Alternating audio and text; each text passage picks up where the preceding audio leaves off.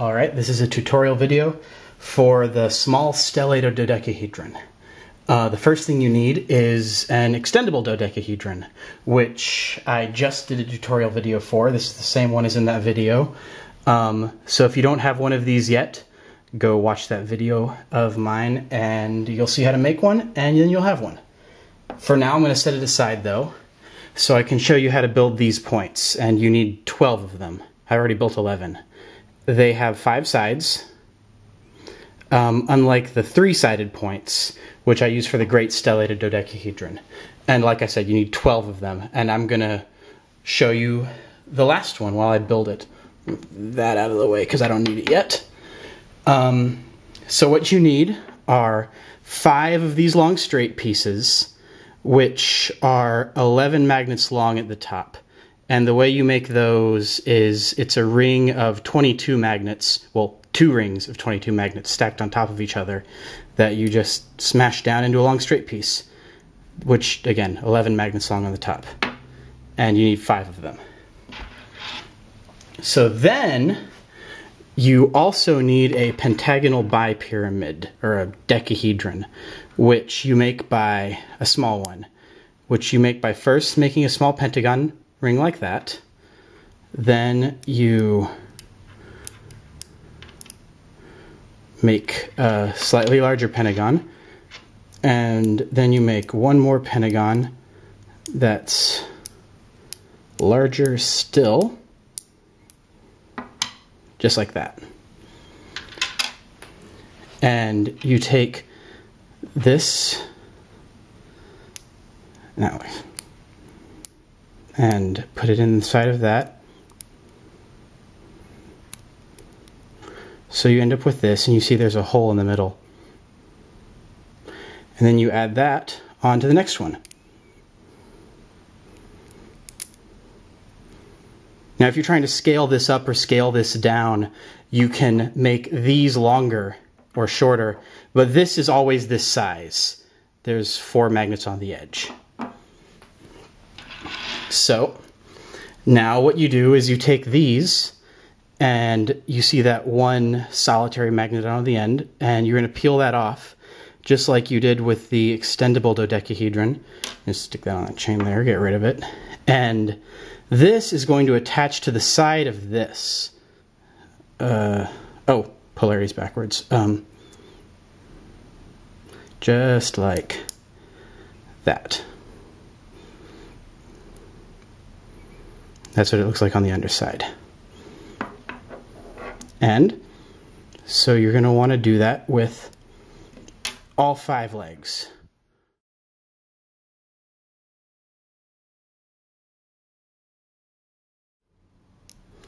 And with this last one, you may need to kind of push it in to where it touches that pentagon in the middle, just to make room for it.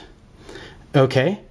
Now flip it back around, and what you're going to want to do next is take a chain and take away the 5 magnets on the outside corner.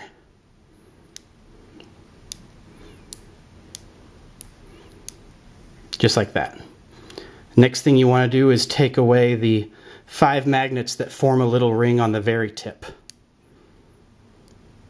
Just like that. Now you want to take away 5 more magnets that you can see there's kind of a raised lip that forms a pentagon around the outside. And you don't want to take away the corners of that pentagon. You want to leave the corners. What you want to take away are the ones that are in the middle of each edge. So, just like that. And again. And again. Last one. And be careful at this point because it's very fragile. Then you need another little pentagon, which you're going to put back, and it's going to kind of show it a little bit closer.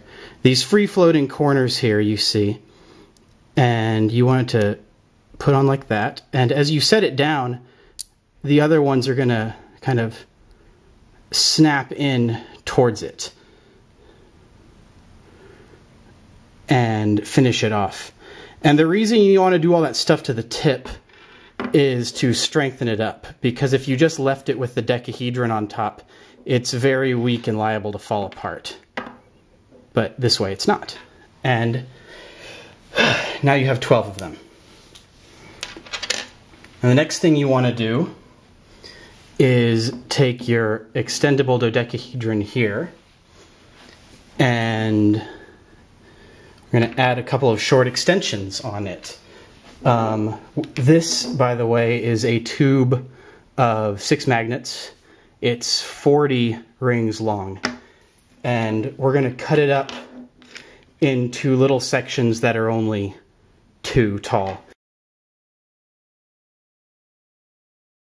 And we're only going to use 10 of them for now. And what you want to do is you want to put one on each corner of this extendable dodecahedron so that they stack on top of the hexagon here, but in a meshed way, not in a stacked way. And with the 10 that you've taken off, you want to put one on every corner of 3 adjacent faces.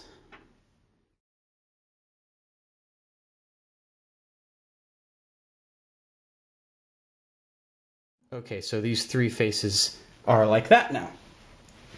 And now what you want to do is take 3 of these and add them on, and the leg is going to pop in just like that. And you want it to do that to all 5 sides, just like that. So add the other 2 on real quick.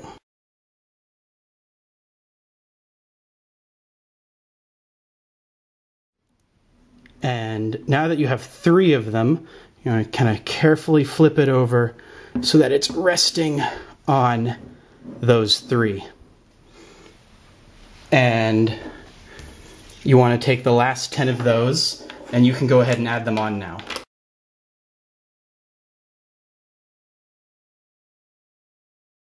And finally, you want to take the remaining 9 of these and add 1 on each face.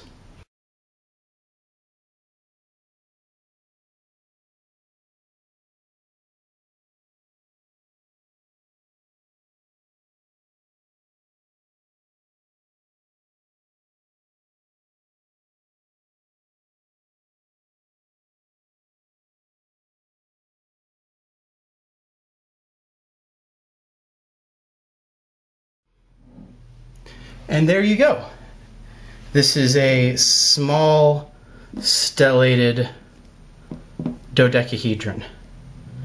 And you may notice that it looks a little different from the one that I made in the video, or the one that I had made the first time around. Mostly the connections here are a little bit different. But I discovered this way after I did it that time, and I like this better. It's stronger, and it, in my opinion, looks nicer. And so there you go. The small stellated dodecahedron.